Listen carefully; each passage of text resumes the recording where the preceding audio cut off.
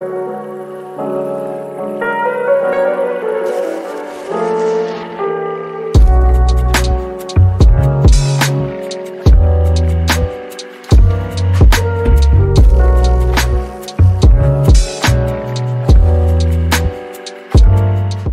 is up, everyone? Welcome to another episode of Sips with Scrubs. Today it is just me talking to you guys, and it's actually a different sort of episode today. Today we will be discussing one of my nursing school stories. So I'll have a couple of episodes sporadically where I discuss something that happened to me in nursing school or an experience I went through on the floor as a bedside nurse and things of that nature, just to have like a little more of a personal touch. Aside from like topical episodes. So that's what I'm giving to you today. We're going to be talking about something that happened to me during nursing school. So today I'm going to be sipping on water because I have others coming over later and we will be having drinks then. And if you guys haven't watched me, y'all know I'm on my health and fitness journey. So I'm limiting the alcohol intake as well as a lot of other things. So today we'll be sipping on water and we're going to move along into what would Lainey do.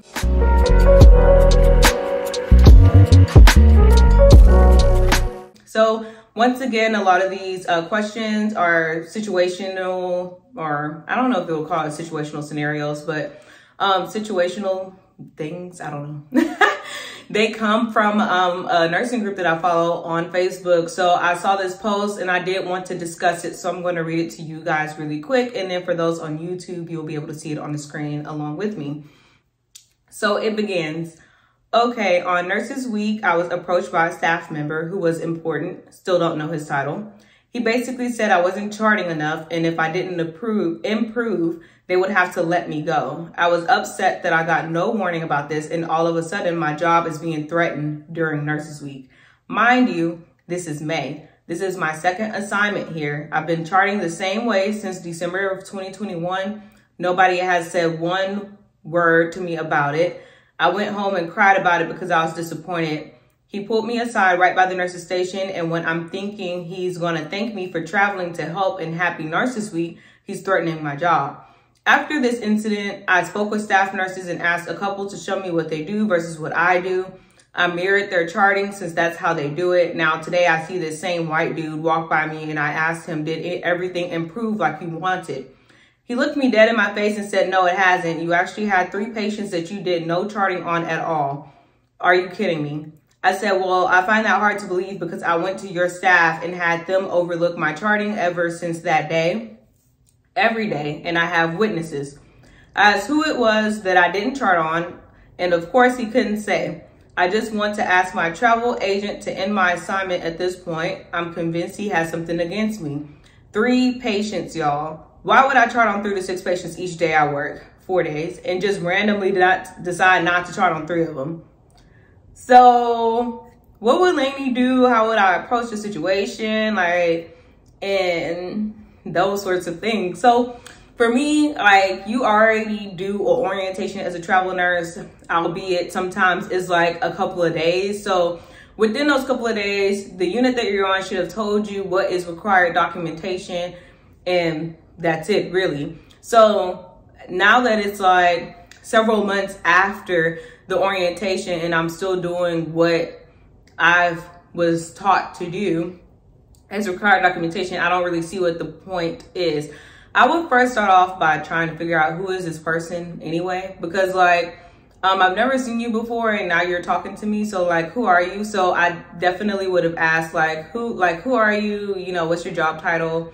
And then, what is the required documentation for the unit? I'd explain, like, because I be trying to be nice. I'm telling y'all the professional way, okay? Inside out, I had a straight up attitude, that's period.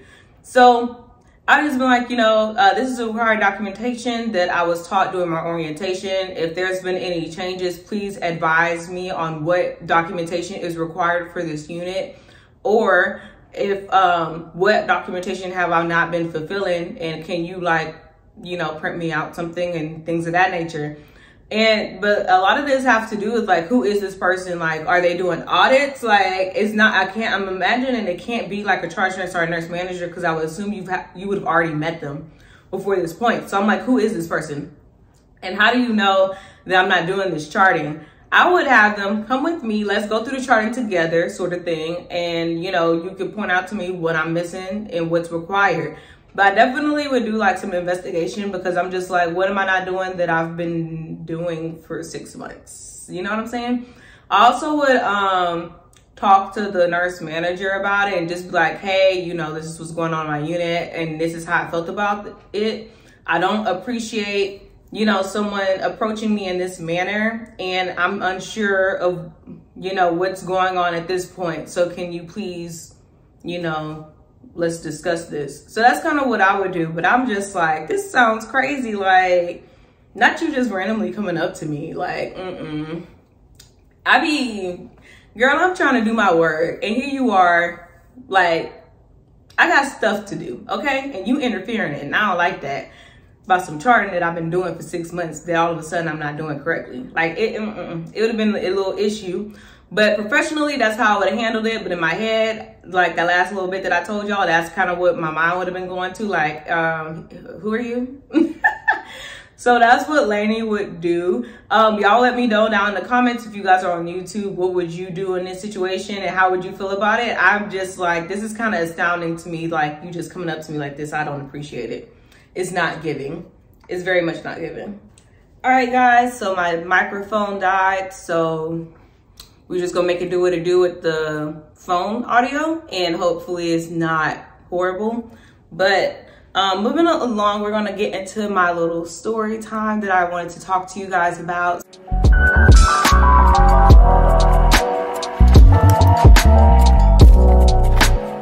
It's kind of funny because I just like randomly remembered this. Like every now and then I remember that it happened, but it's kind of like, you know, there's so much stuff that's in your mind as a nurse, I feel like. And then nursing school is pretty much a blur at this point. So it's kind of like only certain things that I remember, like in hindsight about it, like moments that stood out to me. So a lot of times when I do these like story times, when I'm talking about either nursing school or just working as a nurse, a lot of them probably will end up being kind of like negative or dark or crazy, just because those are the more memorable days. Like good days, you don't always remember good days because it's just like, thank God for a good day, and then you go home, go to sleep, and then something crazy happened and that's what you remember. So in no way am I trying to just be like, oh, this is nursing. Nursing is all bad. That's not the impression I'm trying to give off. This is just some of the more memorable things that I remember throughout my nursing school journey and working as a nurse. So just little precursor, so you guys don't think like, dang, like every day gonna be like this. Like, nah, every day not gonna be like this. Every teacher, as I'm going to be talking about in this story time, is not going to be like this. This is just my experience, and this is some of the stuff that I remember. So without further ado, we're going to talk about my nursing school story that I'm going to talk to you guys about today. And it involves a teacher. To put it plainly, me and her got in a little tit for tat sort of situation, because I didn't necessarily pay for my school, but I mean, in hindsight I did, because I got the student loans. But I'm just saying, like, my parents helped pay for a good bulk of it as well. But it don't matter where the money was coming from. I don't play with money, and I don't like to waste my money. Like, that's just period. That's just one of them things that I do not like to do. I got a lot of things I don't like to do, and that's one of them. So with that being said, I'm going to start at the beginning. So I remember in nursing school, you do a mental health class. So I was in that class, and this teacher, we were not vibing at all. And you won't get along with all your teachers. And I don't really care if I like you or if I don't like you, but as a teacher-student relationship, I have an expectation of you to teach the topic and the subject matter to the best of your ability, and to be able to convey the information in an adequate way. And all of that was not being done. And I'm like, we ain't got to keep keys. I don't got to do nothing. Just give me the material. I need to learn the material. I can take my test. I can go home. Like, I'm cool with that. That's actually what I prefer. And so with this class in particular, like I said, it was mental health. And this teacher, and I don't know if it was like a cultural thing or if it was an age thing. It's probably a combination of both. but she was an African, I believe, professor. And I don't know if you guys are aware, or if you guys are like in my situation, if you've experienced this before, but sometimes like Africans and African American, I don't really claim to be African American because I don't know nobody from Africa that's in my family. So I just say I'm black, right? But I'm black, right? So sometimes there's like a little bit of conflict, or how would you say, I don't want to say tension, but sometimes we don't get along, and I don't know why. Like, I don't care, but I know that it's a thing that like Africans look down on black people sometimes because we've lost our culture, which, I mean, is it really our fault? I mean, it's a thing called slavery. What were we supposed to do? But anyway, I know that that's a thing that exists out there, and if you didn't know, now you do know. Like, that's some of the reason why. And then African culture is just like completely different, and I'm not going to even get into that because I'm not African, so I don't feel like I can like speak on it per se. But I can just tell you from my experience, a lot of the times I do have issues with older African people because they feel like you should be talking to them a certain way because they're an adult.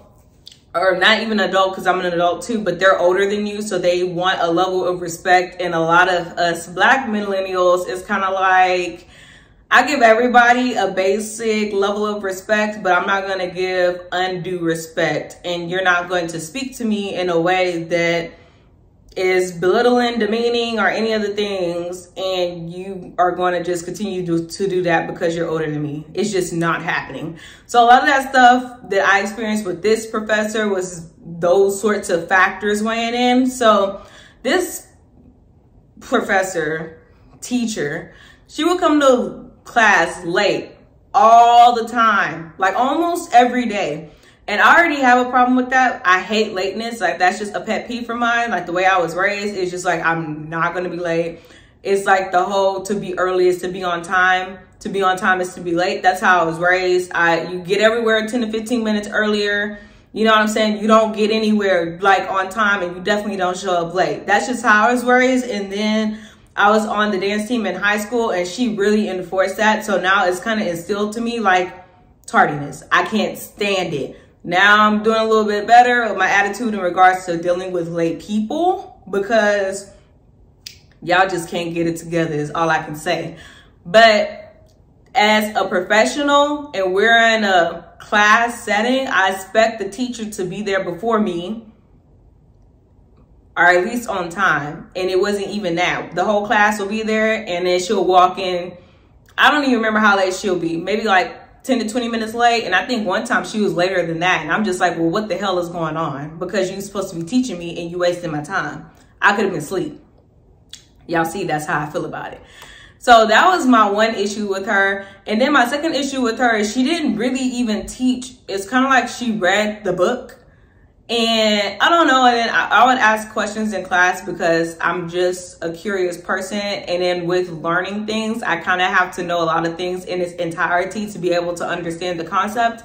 And from there, I kind of know it forever. And so in this case, I'd ask a question and it seemed like she don't know what the answer is. And I'm like, how you don't know the answer? You the teacher. Like, how you gonna teach me and you don't know what you're teaching about? I'm confused. If I could pick up a book and read, that's easy. We do that every day. But if I'm asking you questions, and it wouldn't just be like one question she didn't know, like it'll be like several classes, like somebody have a question or something like that, and she'd be like, oh, I don't know, or I'm like, how you don't know? And if like, how does this relate to the test? You know what I'm saying? So it's just kind of like questionable with your credibility. So it's that. And I think there was something else, but I can't really remember at this time because like I said, this was a while ago. I've been a nurse for 4 years. So this is like 5-6 years ago. So I had that issue. And then I think we had our first test and I think I did okay on it, but I could have done better. I think that the stuff that we were learning in class didn't correlate to what was on the test or something. And so I took issue with that. And so I emailed her personally about it. And I think I said something of the nature, you know, basically making it seem like I'm concerned about my grades and this is what I've been experiencing in this class. Basically trying to give her an opportunity to make some changes before I take it higher up, because that's exactly what I ended up doing. See, one thing you're gonna learn about being in nursing school and being a nurse, you need to come ready with the receipts, okay?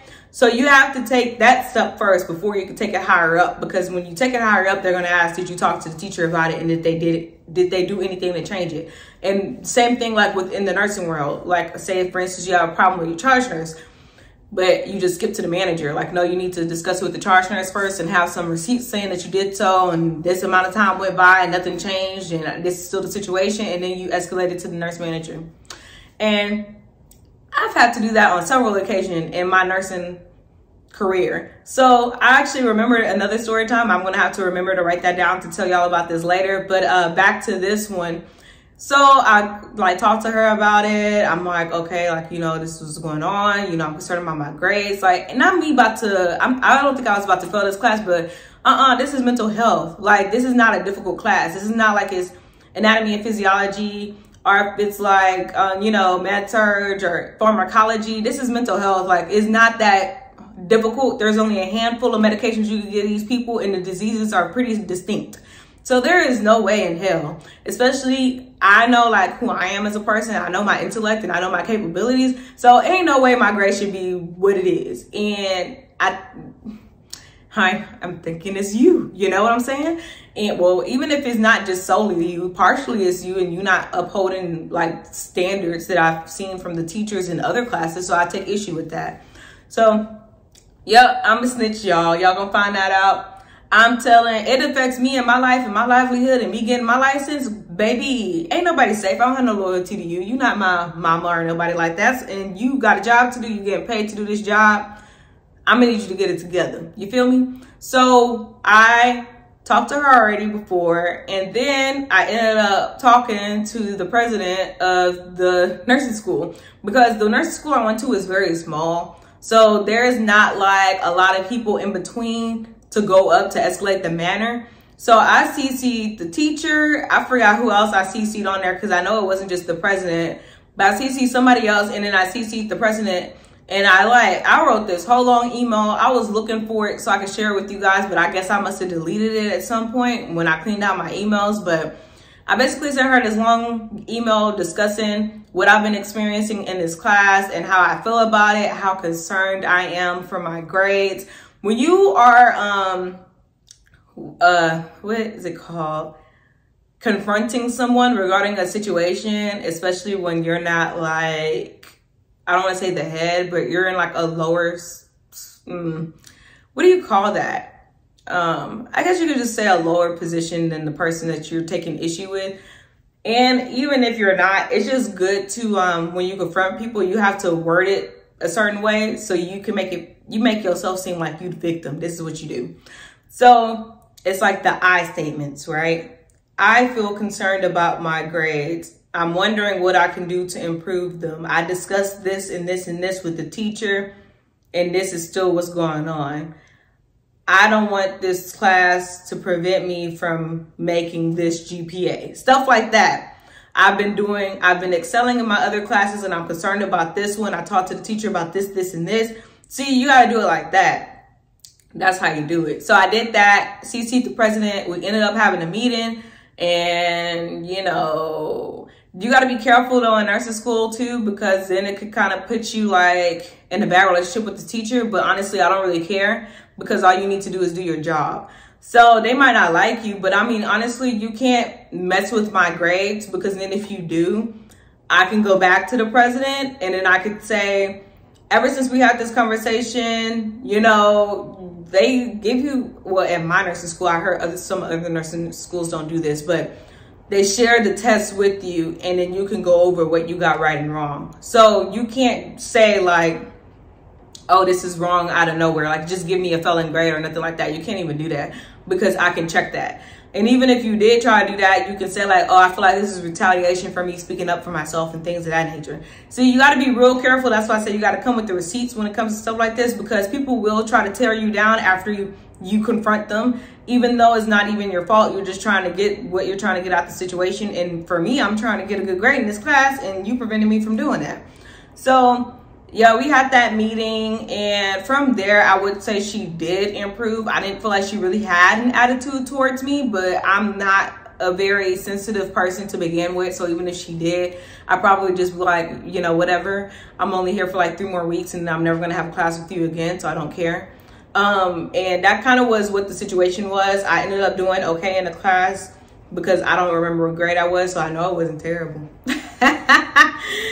I got what I needed out of the situation. She started doing better. She started showing up on time. I wish I had the details to tell you guys how the classes was going, but I just remember the class was trash.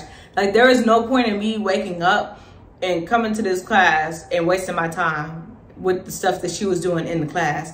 I can't even remember what it was, but I definitely wanted to share that with you guys because I know a lot of people do take issue with some things that go on in nursing school. And a lot of stuff in nursing school, I don't necessarily agree with how they handle certain things and how the program is structured. So I just wanted to share my experience with you guys. Maybe you guys have an experience in nursing school that was kind of similar to mine. Y'all let me know what y'all did below in the comments. And that's pretty much the end of this episode, you guys. Let me know how you like these little story times. I'll probably do more of them because I have a lot, especially as a bedside nurse. Those are the ones I kind of remember a little bit more, as though nursing school was, you know, far away. So I'll just share what I remember and we can talk about it. Y'all can talk to me about y'all experiences as well. And I'm going to see you guys in my next episode. Don't forget to like, comment, and subscribe for my people on YouTube. And then do what you do over there in the podcast world, you guys. I'll see you guys next week.